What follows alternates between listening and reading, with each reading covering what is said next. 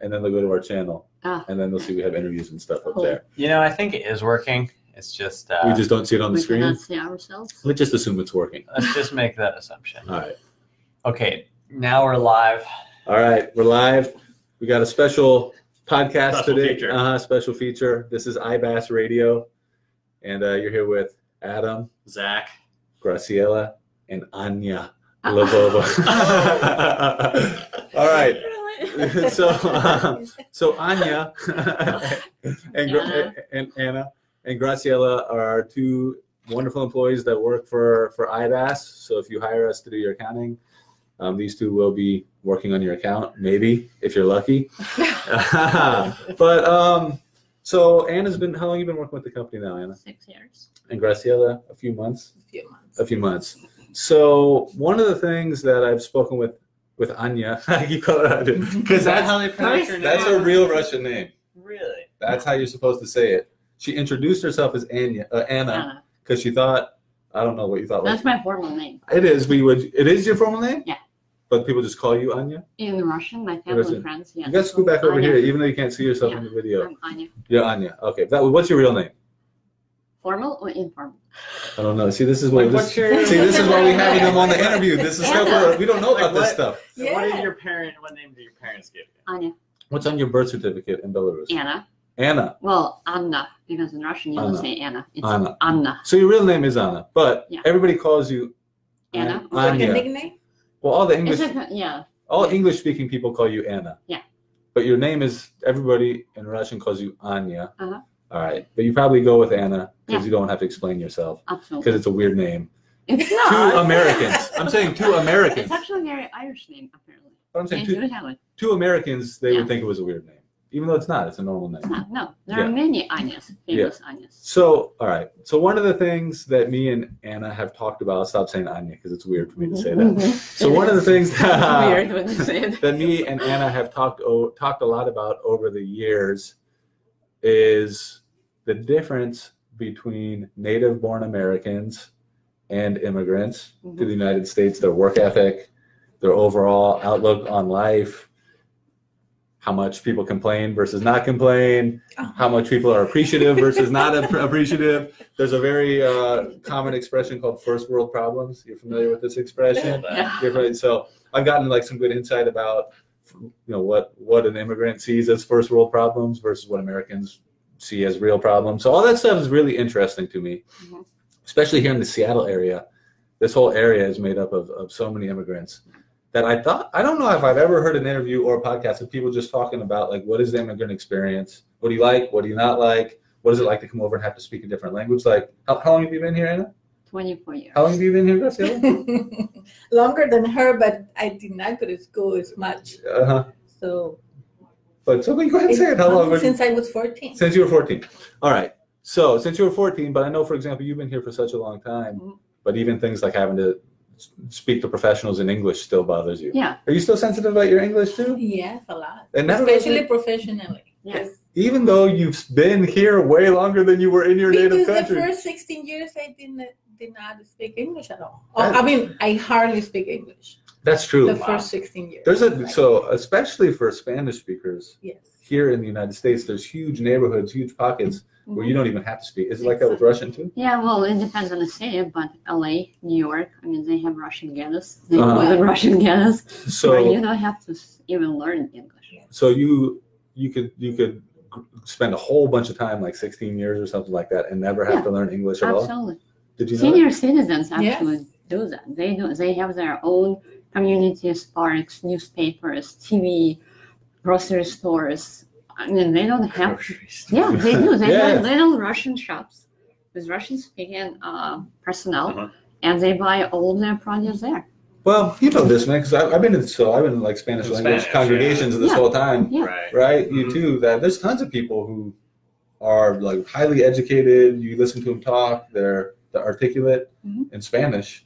But they've been here for like 20 years and they barely speak any English. I mean, you see that kind of stuff all the time. So how old were you when you came to the United States? 16. All right, and you were 14? So right around the same time. All right, so I'm just going to ask you, chime in if you have any questions. All right. So why did you come from Belarus? You're originally from Belarus. What happened? What brought you over here? My parents did. Okay. My parents immigrated here, so I had to come along.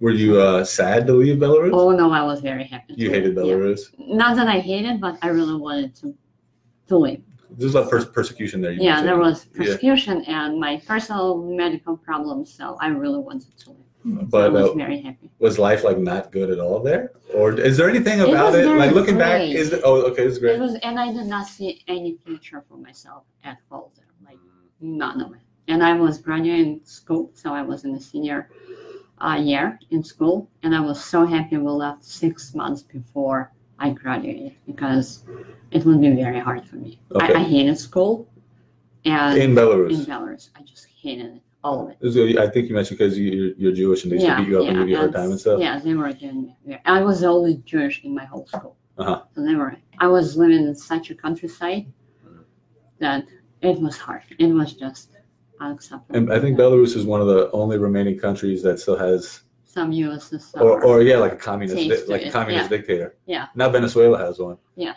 But before that it was just Belarus. Right. Yeah. And so where did you move to when you came over here? LA. We went straight to Los Angeles, and I lived there for 4 years, and then I started moving after I got married. Yeah. So. And so what was like your first impression of the United States when you came over here? So here's my very first impression. We had a layover in Chicago, O'Hare Airport, and it was December 21st that we immigrated. So we were flying, and it's right before Christmas, and it's right before Hanukkah. And it's so festive everywhere. So from gray Belarus, we're used to none of it. And it's communist, right? So there's no religious celebrations? No, not at all. And it's just like straight to all these festivities. It's the airport. It's not like it's a community center. That's what's you're not in a neighborhood or something. No, it's not. It's an airport. And I see menorah. I still lit up menorah with I think it was 4th day of Hanukkah. And I remember it's huge. And I was passing by and I'm going, there are no writings on menorahs. There is no hate speech on menorah. No one's trying to destroy it. Like, is this normal? And then I just go, because Chicago O'Hare Airport is huge. And I'm going through this alley to go to our next flight. And all these lights. I remember all these lights. And then I see a little food court, and it has Coca-Cola. This is the first time I saw real Coca-Cola cup. Like, okay, this is real. Yeah. So this is real. So did you come over here as like a religious asylum or something? Refugees. As refugees? Religious refugees. Okay. What year was it? It was 95. 1995. Yeah. Not All long right. ago. So your first impression was pretty positive then. Very positive. And then we landed in Los Angeles, and we're getting out, and it's the same. Christmas trees, Hanukkah, all the celebrations, and then I come out from the airport and I see palm trees. And it's like, whoa, okay. This is no palm trees in Belarus? No, this is even more realistic. It's like, whoa, this is amazing. But I remember it was December, and we were wearing our sweaters and snow boots and fur coats, and we landed in Los Angeles, and it's so hot. But it was really cool. All right, cool. All right, Graciela, I'm going to ask you some questions too, but I just want to quickly mention the reason why, in addition, why I thought talking about immigration would be such an interesting topic. I think people forget, like nobody that lives in the United States can trace their lineage back to the United States. Everybody in the United States is by definition an ancestor of an immigrant. I think it's it's super easy to forget that. Yeah. Just because you were born here, but yeah. all you got to go, well, yeah. So now your kids are just American. Well, yeah. Yeah, they were born here. Yeah. And probably like 2 generations. And your kids too, Graciela. Yeah. Your kids too, and probably just like a generation or 2 from now, they'll totally forget that they're from they'll go to ancestry.com Yeah. and they're looking for their Because- ancestry. I don't think so, because we make sure they know where they You come make sure- from. Yeah. Yeah. We all know. You have to, but I'm telling you, I think what's going to, Can I say culturalmente hablando? culturally speaking. Okay. Yeah. Yes. Yeah. Maybe Yeah. they will get used more to Well, the so American. Yeah. they're second generation, right? So they still have a mom who Yes. was from a different country. But for example, in my case, we were talking about this. Your dad's Scandinavian? Mhm. So how did the first Scandinavians end up over here? Do you know? I think it was Who's from Scandinavia? His parents? His mom and his dad. They are immigrants. All right, so his grandparents. But as kids, so their parents. But look, you guys came over as kids. Yeah. So his parents came from another country. Mm-hmm. His grandparents. His grandparents. Did your dad give you any kind of cultural education? Zero. He couldn't. I'm telling you. Well, he could. He could give him American. No, but he's an American. So, but this is what I'm telling. This is why I think it's important because, for example, all right, so you're giving your kids some cultural education about Russian. Yeah. All right, but their kids, probably not. It's probably going to die. And same, so it dies away really quick. For me, on my side, on my mom's side, we're Polish Jew, and that just goes back like my mom's grandma is from Poland. Yeah. And I think it goes back like 3 generations on my dad's side. We're German farmers who settled in the Midwest. We're all descended from immigrants in this country. Yeah. Mm-hmm. And everybody forgets. Yeah. Mm-hmm. Like everybody forgets. All right, Graciela. So where are you from originally? Yes, Mexico City. Mexico City. All right, so what happened? How'd you end up coming to the United States? Because I was born in Mexico City, but then we were raised in Juarez and then Mexicali, north of Mexico. Mexicali's on the border with Arizona, right? Border, no, with California. With California? Calexico, California. Calexico, okay.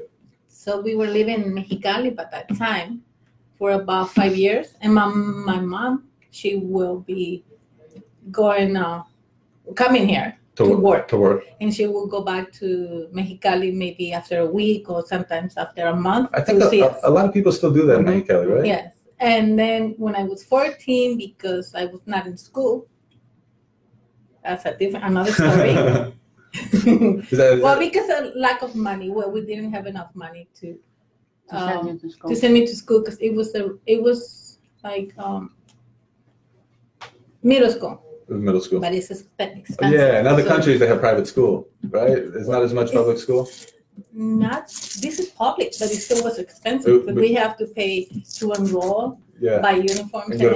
My mom had 9 kids. 9 kids. 9 kids. I'm the 4th of the 9 kids. Yep. So then she decided to bring the four older girls to work with her in the fields in California. What kind of work was she doing? Picking fruit? It was just for like 3-4 months. Yeah. Doing fruit. And I worked in the I'm getting like this confused. Since I know we're no, don't worry about it. No, it's okay. I work in grapevines. Yeah, grapevines. Yes, okay. Yeah. I'm just. If you forget the word, say it in Spanish, and I'll translate it. Sembrando los de las uvas. Planting and grapes. Then cortando las uvas. And then just cutting them, picking them. Yeah. There's a word for it, but I'm going. No, don't worry about it. Yeah, if you forget, just say it in Spanish. So we did that for 3 months. Okay. And so you were coming over and going back? No, staying in California. Okay. So we started in like close to Indio and then go further north. Uh-huh. And my mom decided that we should stay here because it was 4 of us and then only 5 were in Mexicali. So she said, we can stay here. And did the other 5 come? Yes. They did. My father and my other, 4, because one of them was already married. So only 4 of us. The rest of our family came. So your mom, your dad, and 8 of you came over. And where did you end up staying here in Washington? Well, I stayed in California and then we went to Chicago. Oh, you guys went to Chicago? The same year, yes. The same year. It was back in 81. Why did you decide to go 80. Why did you decide to go to Chicago? My mom had 2 sisters living in Chicago. 3 sisters and my grandma. And I don't know why she decided to send us to Chicago with my father. So it was 3, 2 sisters, my father, and I went to Chicago. Okay. And how'd you like Chicago? I always easygoing. I don't mind where I go. I was really easygoing. Same. Yeah. That's what I told you. Remember, we're adaptable. Yeah. Adaptable. To be adaptable. Exactly. And we were moving since I was born. We lived in Mexico for years, then 3 years in Juarez, back to Mexico 3 years, go to Mexicali 4 years, Yeah. California half a year, then moved to Chicago for another half a year, went back to California for. Yeah, well, and when you're a first generation, Adoptable. when you're a first generation immigrant, you're not really from a place here. Exactly. You got to find out where the place is. You're gonna already be. from somewhere else so far that. Yeah. So what did No complaints. Well, there's one shock. When I went to Chicago, my aunt decided to enroll me in the high school in Chicago because of my grades or however they figured it out. I was able to go from 7th grade in Mexico to 10th grade here in. I don't know how they figured it out. La Villita. The Spanish. Yeah. It's south. It's not South Chicago, but close to the south. 26th Street. Yes. And everybody speaks Spanish. Yeah. Then the enrollment school. That's when I was like in shock because the attitude of the students towards the teachers. So disrespectful. Very disrespectful. Spoiled. Yes. Everybody.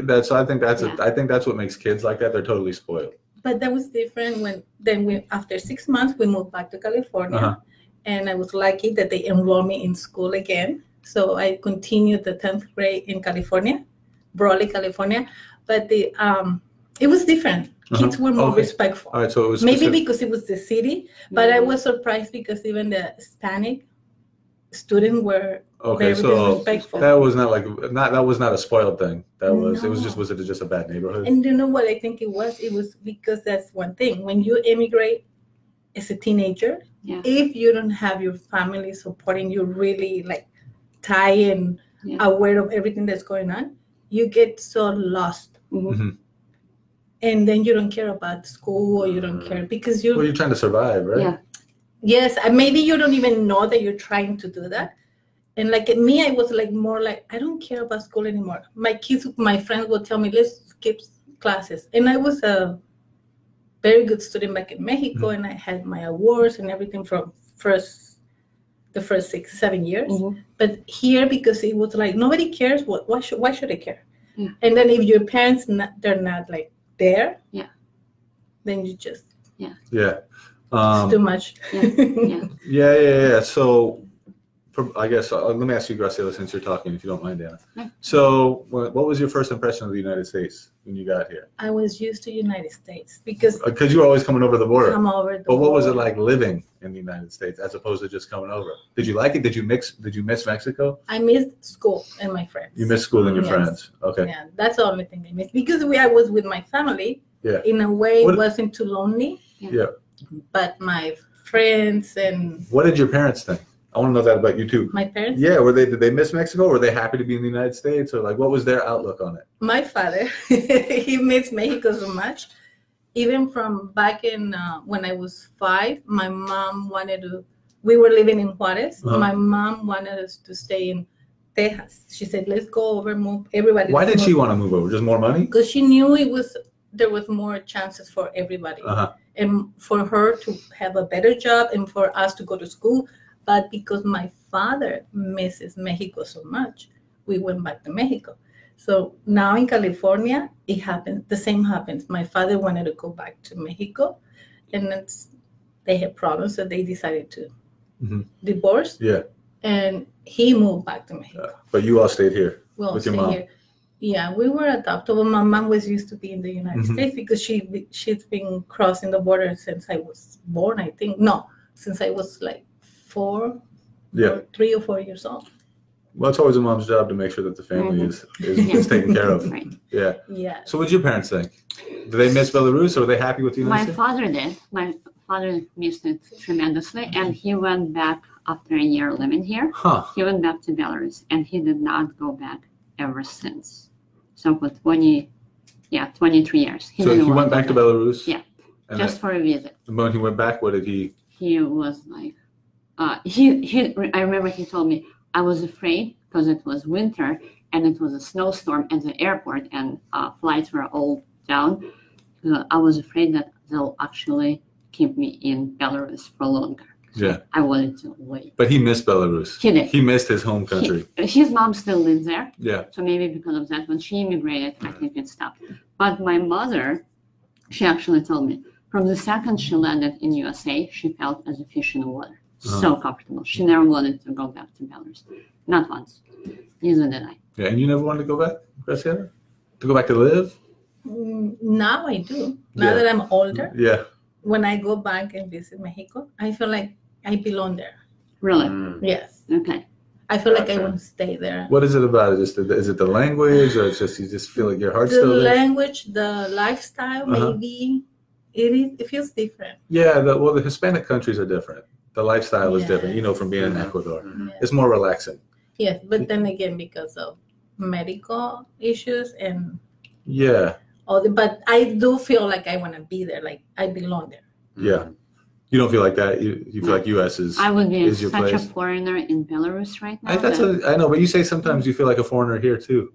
I do. So you're just like permanently a foreigner. Yeah. We're permanently foreign. Yeah, you kind of like don't have an actual. No. You feel like that too, Graciela?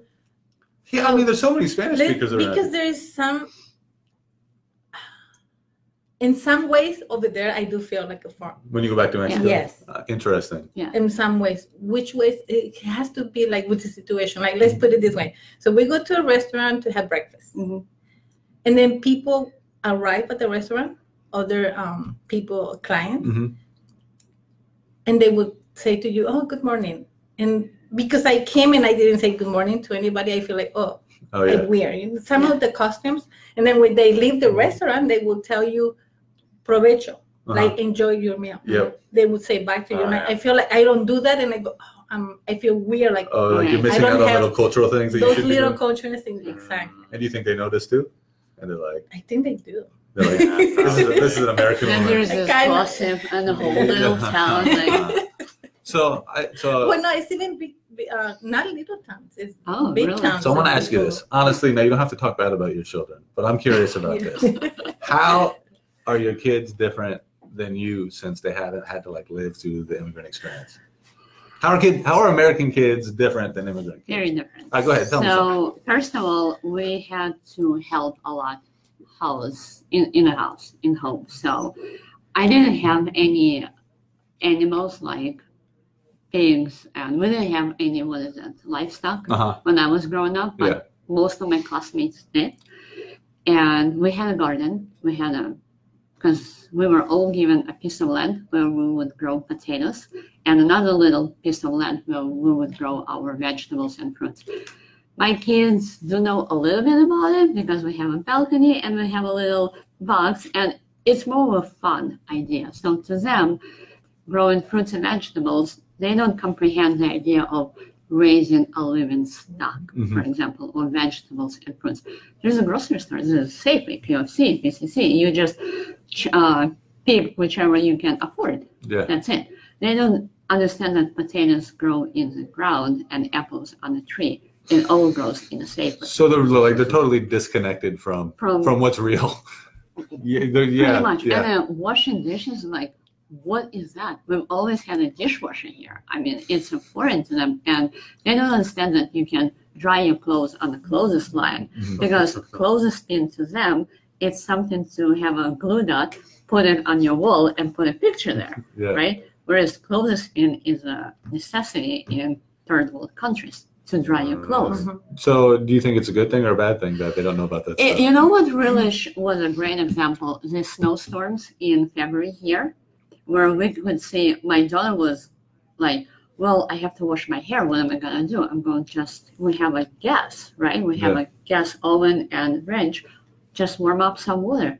And she was looking at me as if I was an alien. What do you mean? Because we didn't have electricity and we could not have hot water. We only had cold water. Like, I don't understand what you're talking about. That's why you need to go camping. To remind them of Belarus.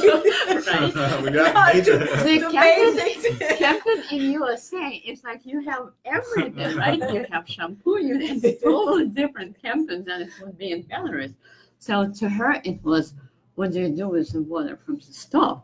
Like, you just add some cold water, and that's a normal temperature to wash your hair. It's like, did she do it? No, she was looking at me like, can we go buy a dry shampoo? And I know I'm not buying dry shampoo. I know another thing you told me too is, for example, like you were legitimately scared of your dad growing up. Yeah, I was. My mother always made sure that my father is respected figure in the family. Yeah. And it was pretty much, I don't think it was actually the best idea, but that's how we were all grown up. Same with teachers. We were terrified. I was terrified of teachers. And actually in Belarus, it's whole US and stuff, when the teacher walks in the classroom, everyone has to get up. Every student, we had to So there's a lot more respectful. There's a lot more respect for authority. Yes. Yes. Yeah. So teachers were That's like how I that. grew up. Yeah, and here it was like, it's a good thing if students will shut up at 10 minutes in the class, you know. All right. So let me ask you this, because we're going to run out of time because we only got half an hour. I want to ask Graciela some more questions. Just tell me, what are your favorite things about the United States and the people, and what are the things that you think, you know, that Americans are annoying? Like how are native-born Americans annoying, or what do you think is missing from a native-born American that they should have that immigrants have but native-born people don't have? Be honest. So what do you like the best? Let's start with that. What's good about the United States, in your opinion? I like the choices. Okay. All the choices everyone is given, and I do not understand this. Oh, I cannot find myself. That's total bullcrap. Like really, there's libraries, free public libraries, all these seminars, all these classes for free, all of this, colleges that you can, if you cannot afford, then government would help you. So you can find something for yourself. So that it's lazy. So that like I can't find myself. That basically is I'm just unhappy for some reason. Yeah. Yeah. So and then it's a whole therapy, and it's like and to me it's very boring. This whole field finding yourself. It was interesting what you said about having to work the land, because if everything's given to you, you get into like, well, what's the point of life? But when when you have to pull potatoes out of the land, it's like to live, it's like, to survive. Right? That's the point. Yeah, we gotta eat. Like that's we have a whole winter ahead of us. Right? Yeah, exactly. So, that's the point. We gotta survive. We gotta we gotta keep it together. But here, when everything's given to you, all right. Yeah. So that's what you're saying. That's one of the annoying. So it's annoying. Well, so that's a blessing and a curse. So you're saying the variety, the vast amounts of stuff, all the choice. Yeah, you like it. But it's also causing people to be unhappy because they don't know what the meaning of life is. Absolutely. Yeah. That's what I think. I agree. And I somehow I can find all the resources, and I keep telling people, go to the library. Start with the library. There's so much resources. But she told me that. No, you can just go. They wait from some authoritative, and library is taken like just for fun, like leisure something or have a room for an hour just to play. So people underappreciate the resources that they have here. They take it for granted. Yeah, absolutely. Yeah. Not only they take it for granted, they don't understand how much those resources are valuable and how much they offer. That's my biggest issue. That probably happens with your kids too. It does, because pretty much anybody born here doesn't realize. I think what happens is you start to just figure everywhere's like this, so it doesn't seem that special or important. Yeah. That's why probably there are so many cases when immigrants abuse the American system, because they find all of these loopholes and they know how to use it. Whereas Americans are like, I don't know, I'll just go to the office, they'll tell me or something. I'm like, no, they won't. That's interesting. So because we had to survive. Yeah. So again, summer was not to enjoy for adults, but to prepare for winter, so they can survive during winter. Yeah, that's interesting. All right, let me ask Graciela some questions. So, how are your kids different than how you were when you were a kid, since they were born here? Don't say anything bad about your kid. No, if I'm honest, there wasn't a lot of difference. You raised them in the same style? I kind of, like, for example, we never had a lot of food in our kitchen, or we had what we needed for the week or even on daily basis. So until my girl was like 8 years old, Jeanette, the oldest one, I started and like accumulating food in my cabinets. Because I was doing the same as my parents. We're just cooking every day, going cooking out every day, maybe for the week, but no more than that. Right. And then the only thing I saw different on them is like I'm bored. Like, really, you bored? There's so much to do. Right. I was never bored. I just never. I told my girl, I never ever said to my mom I'm bored, because there was always something to do. Go out and play, Right. read. I love reading since I was a little girl. Mm-hmm. I would read every newspaper, even those ugly newspapers. Yeah. But that's one thing that I noticed. Yeah. Getting bored. And then my grandkids, they complain about it. I said, that's not good. It's not good when a kid tells you that they're bored. Yeah. It's very It should common not here. be Kids get bored. super bored That's here. exactly. It's But in not Mexico, you don't hear, well, at least when I go and visit my husband's hometown, I don't hear kids saying I'm bored. You know what I think part of the reason is why kids get bored here too? Is because parents are super overprotective. And that's another thing.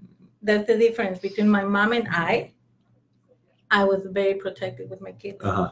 Even though I would not let them go out and play in the street, Yeah. which I'm very comfortable to do in Mexico. Why? I don't know. Yeah. But It's probably safer here, honestly. Probably. yes, In the exactly. street, because But people in my mind, in Mexico don't follow any But traffic the rules whole or anything. cultural idea of Yeah. play dates Yeah. and not play dates in Mexico or in Belarus, We'll we just didn't go have out that and play. play dates. No, No. we just go out to the street no and play wait for dates. No, everybody my to come parents out. were Everybody not. comes out in the No, street. No, just my to parents keep were like- not Yes. scheduled on play dates. And if It a was, car "Oh, comes, then they come just slow on." down and throw everybody moves out of the way. Yes. But I became very protective too. Yeah. But at the same way, I raised them the way I was raised. I taught them how to hand wash dishes. I still do that. They do it. They know how to wash their own clothes because we will visit Mexico, and they will do that in Mexico. You're gonna wash your own clothes and hang it to dry. So And are they doing, like you said, you have grandkids? Do they make their kids do that, or do their kids have it super there easy? we go. No, they only use the washing machine. It's And my probably- grandkids don't like to go to Mexico, but my kids they Because love it's going to uncomfortable. Mexico. Because of the way you put in them. Yeah. Mm. Because you told them about how good Since they Mexico were was. little, yeah. Yeah, Yeah. but And you were born there, so it was your home place And choices to eat. here in the United States. Yeah. Choices. Too many choices. I don't want to. Right? I'm not even gonna eat what I cook. I Yeah. never complain to my mom. I Oh. don't want to eat this. I It's like, know. don't give them choices. I'll- This is I'll for I'll be food. honest. So we went out to a Thai food restaurant, and my oldest son's like, Thai food again? I don't want to go eat Thai. I know. I want sushi. That's my son. When we went to a That's food great. court and we were looking, and it was in San Diego, I think. Somehow we ended up in the food court, and he looks at all this place like, there's nothing for me to eat. I was just, are you kidding me? Yeah. There's nothing. You are 8 years old. There's nothing for you to eat in the whole food court. Yeah. Like, how That's very how is this American. even Yeah, possible? exactly. It's Very like when you American. go on Netflix. You're like, there's nothing good to watch here. There's always something. I know to there watch. is, but then it happens that you on there's like, there's nothing here for me, because you're so inundated with choices It that goes Yeah, back to too what, many choices. you're looking for the perfect thing all the Right. time. goes to Too what many she choices. said, It's that they give for granted what they They have. have, yes. They get used to all this, Hurry? Yeah. and they don't appreciate it. Yes. With my kids, I want to make sure they did appreciate it and they didn't have that attitude. With my with my grandkids, it's a little bit harder, Mhm. but I still do it. Yeah, but it's hard. But it's hard. Yeah, because there's Yeah. that's what I was saying. In just usually in 2 generations, It's all gone. it's all gone. Yeah. And then what happens is people who are born in the United States, even if just like your grandma's from another country, you start looking at immigrants like you're not from here. Yeah. It's And then you weird. start looking for yourself It's and weird. go through the whole therapy because Yeah. you cannot find yourself. Yeah. Pretty much. So let me ask. So you were saying it's the same thing. What you like about the United States is the choice. Is that? Not the choices, but the sense of security. Yeah. Okay. Like if I get sick, I'm gonna get help. I'm gonna get Yeah. if I go to any hospital, they would right. treat me, and I still feel more secure. Like if I go to the police, they would help me instead of like in Mexico Asking that they for a don't bribe. listen. Yeah. Or bribery. That is one of the things I always dislike. So It's common that- in so many countries. even here, but not as much. Not as, you can't really bribe a police Here's the officer. thing. In Chicago, you could. Really? You know, when I went to get my first license, my husband said, "Here, put this on the money on the." Yeah. And I said, "I'm not gonna do that." I was like, "No," but you can do it in Chicago. Okay, it worked. It's not. I didn't do it. Oh, you didn't? No. No. It works. With I could some never policemen. bribe anybody. Probably I don't. not. I I don't never have did. any. In Mexico, they bribed when I went to visit Mexico at the airport. They want me the Mexican immigration. Yeah, they wanted me to give them money. Yeah, yeah. Because I didn't have my passport. I only had my birth certificate. Yeah, yeah. I was there for an hour, and I said, "I'm not giving you anything. You want to return me to United States? You can return me to United States, but I'm not gonna give you any money." Yeah. So, what do you not like about the United States? What's missing here that we should have another country that we should have brought with us from the countries that we all came from? I mean, it's not the well, how can I put it? In Spanish. No es la gente, no es el país, o sea, es el gobierno que da ciertas ventajas. Por ejemplo, me gusta la idea de que puedes estudiar. Si tú quieres estudiar y salir adelante, lo puedes hacer. En mi país es más difícil porque una vez que terminas de estudiar, necesitas palancas. Más allá que aquí. Palancas, ¿sabes lo que es palancas? Oh, like connections? Yes, but more than... You need them everywhere, but over there you need it more than here. So what you're saying is here you can study. If you work real hard and study, then you can get opportunities and you can get ahead without having connections in high places. Or to pay very true. Bribery people. Yeah. Very true. Gotcha. Yes. Yeah. But in general, for me, it's just a sense of security and some sort of. Yeah. So what's like? I remember when I was in, and we're gonna have to wrap it up because but this is such an interesting topic. You know, I can talk about this all day. It's endless. I was not prepared. No, this is perfect. You can prepare. No, this is perfect. So, for example, I remember being in Peru one time. I was at a soccer game, and I went to go get a bottle of water. And here, everybody waits in line, and then you get up and you get your turn. But there, it's like everybody goes straight to the counter and they're like holding their money out, like give me one. And your only choice is to like jump in there. So here we're rule followers, which is very helpful. Yes. Which Same you don't. With the bus stations, if you know. And here everyone stands in line in the bus. And in Belarus, is like we're just crowded around the door. So can and here like it's very common for no, you go first. No, you go. Yeah. No, you. No, you. Right. Or if you're standing looking in the grocery store, looking at some food, and someone walks in front of you, I'm so sorry. Yeah. I'm so sorry about that. Yeah. On your left, on your right, your runners. Yeah. Really? All right, well, because we got to wrap it up, but let me just say what I like about immigrants and what I see as a weakness in the United States and strength. No, well, so Zach, you listen up. This is coming for you. All right. You listen up. So to me, like you said about being adaptable, but I really have come to hate people who complain a lot. It just grates on me. And I've noticed that the immigrants that I've worked with or that are my friends, like because we're in the Spanish language congregation, you just see people who are just tough, just so much tougher. Like little things don't get immigrants down because you've been through much worse. You know, you've had to work super hard. And here, we work hard, but it's not survival kind of work. You know, like you do. So, and the other thing I do like about when I'm in foreign countries is the work is different, but it appears to me that people sort of enjoy the moment or enjoy simple things.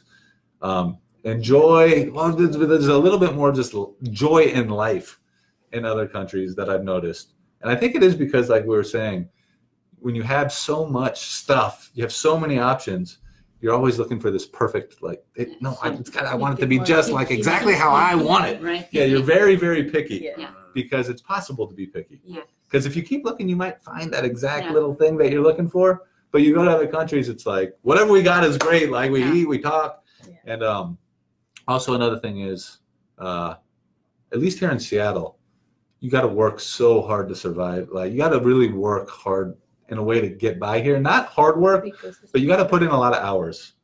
And so there's a lot less time, it seems like, to just be with your family here in the United States. Yeah. Sometimes family is less important in the United States. Yes, but then again, there are so many choices. You have free choices to go out and be with your family and enjoy each other. But that's the thing, like here people have to look for something perfect. But here you feel like here also you feel like you got to go out to do something.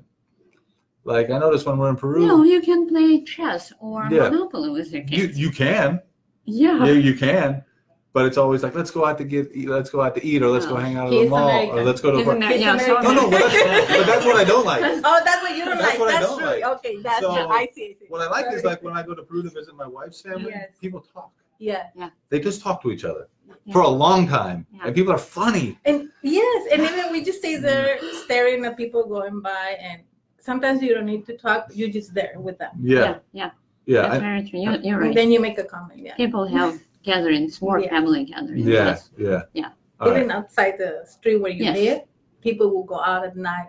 And get sunflower seeds and start gossiping about everybody knows each other. Yeah. So like here, and so anyway, so I think if I'll just to wrap it up, I'll just say this. No, it was really good. But so one thing of the reason why people want to come to the United States for opportunity, we have a super productive economy. Yeah. And a lot of it is based on the fact, I don't know how it happened, but a lot of it is based on the fact that we follow rules. Like that's such a big important thing. Like people tend to obey laws here generally, and that makes everything like really organized, which I don't know why it doesn't happen as much in other countries. I'm not sure. Remember, but it's one of the big advantages we have. Also mentioned a few years ago, we were talking about it, and you said this country is maybe much richer and much ahead because of the entrepreneurial spirit, because of all the immigrants. So I read a really interesting study that said that the people who have enough courage and are adaptable enough and resourceful enough to think, like when they're in Mexico, they look like, you know what, we should leave here and go try something else, even though it's scary or it's different, but they have like the courage to try something new. That the people who are willing to do that tend to be higher IQ, like they tend to be the best people of the country that leave, right? Because they're the ones that are able to look out at a future that doesn't exist yet and say, you know what, I think we can make it. Yeah. And the type of people, the people who have that personality, tend to be the smartest, most entrepreneurial, most courageous types of people. So really, what the United States is receiving, and this is what's ironic, because a lot of people look at immigrants like, we don't need any more immigrants, you know, but actually we're getting the best people from all of these other countries that come here. We're getting the people who are the smartest and most risky, the biggest risk takers, the people who are the best survivalists. Just immigration itself is already a risk taking. Yeah, well, like I said, the United States is a young country. We've only been around for a few hundred years. And all of the people that originally came to this country were immigrants that showed up with nothing and had to just like make something happen. Yeah, and just kind of figure it out. So it's pretty easy to forget that. But anyways, so there was that. And then the other thing that I wanted to say is the reason why I think people tend not to respect authority as much here as they do in other countries, like you're saying, how kids don't respect parents as much and stuff like that. Yeah, because the United States was founded on a revolution where they overthrew their government. So there's always in the culture of the United States, like, you don't tell me what to do on my own property. That's also why the Americans are more private than in other places. They don't want you to walk on their property without permission. There's a little bit of that, like, you don't tell me what to do. But so anyways. All right. Anyhow, I guess I just thought I'd share that with you because you guys probably don't get that coming from other countries. But that's like you get taught that when you're in school. Like we have rights here, and the government has to respect it. Oh, boy, we talk about rights, No, but that's so. All right. No, don't wrap it up. Say what you're gonna say. No, because they teach you in school that you have rights. Yes. That was something I. And I will spank my kids. Not abusively, Thank you. You know what? They teach us they to say immigrant you kids. cannot be. Nobody can hit you. And my daughter, You can call in here, your you parents. can call the police. Uh-huh. My daughter was They first tried to teach immigrant kids. younger than 10. Well, you cannot spank me because I can call the police. You can call the police. When I get up, I will spank you again. Nice. I like that. Yes. So, what they get taught in school, sometimes it's not helpful. No, it's not. I Talking about 100%. My kids were telling me that they can call child protection services. Well, sure, call. Yeah. But just remember that they will take you away from us. So you'll have to live somewhere in an orphanage house with 10 more kids. You'll be lucky if you'll get a shirt and a pants and pair of socks and a food. So you want to do it, here's your suitcase, go back. I know, it's ironic. They never did it again. Yeah. That was both of my kids. Yeah. As soon as, why do you teach your kids that they can sue their parents? I don't understand that. I still don't get it. They go to the extreme. I know there is a lot of protection for kids here, which I know in my country there's not that much. Which is great in some but then cases. they go to the extreme. Overboard. Yeah. Agreed. I agree. So like for spamping or for telling your kids not to behave this way, you're gonna call police. Give me a break. I agree. Seriously? So I don't know how they're teaching that at school, but my kids got it like, oh, no, you cannot touch me because I'm gonna go. Yeah, okay, same. So there's there's like a real sort of like ironic thing in American culture, and we could do that forever. There's an American culture which is, on the one hand, we're all here. It's like that.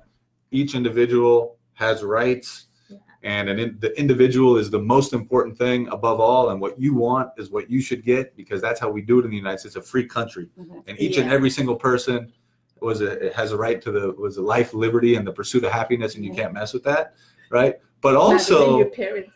Yeah, not even your parents, nobody, right? No one should be in your way. But also, we're extremely conformist. Like at the same time, everybody just kind of does what everybody else is doing, and you won't hear many people. It's like that. That's why there's social influencers. Yeah. At the same time, everybody's on like a billion people. Like, the entire country's on Facebook and Instagram. We're all looking at this. So we're all in there together. Yeah. It's a weird thing, to be both like it's super in your head. You're super individualist, but in your actions, you're very conformist. That's an interesting thing. Yeah. And all this, you're individual, and you have to pursue all these three items, and then we're teaching family values. Well, you would think. Okay. You would think that idea of being super individual would lead to like much more interesting and adventurous people, but it doesn't appear to be the case. It seems like the real interesting people have come from other countries. That's my opinion. No offense, Zach. I'm with you too. I mean, we're both from here. No, we're both from here. But we're both from here, so I include myself in it.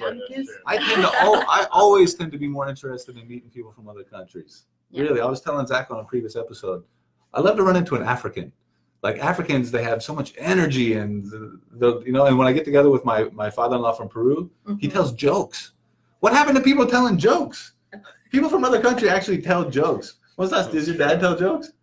Only like my dad doesn't. Family comes over. My dad barely, but it's always the same jokes. Every time I see my father-in-law, he's got new jokes. People are funny in other countries. They actually know how to talk, and they're charismatic. Yeah. You would think the individual rights would make people more interesting and charismatic here. But anyways, all right.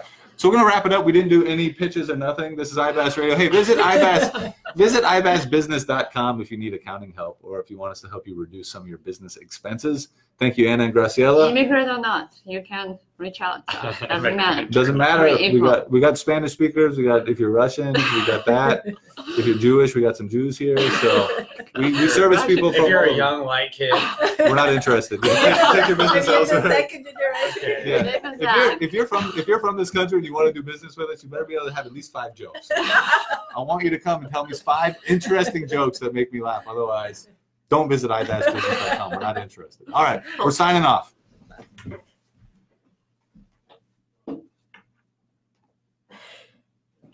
Cool.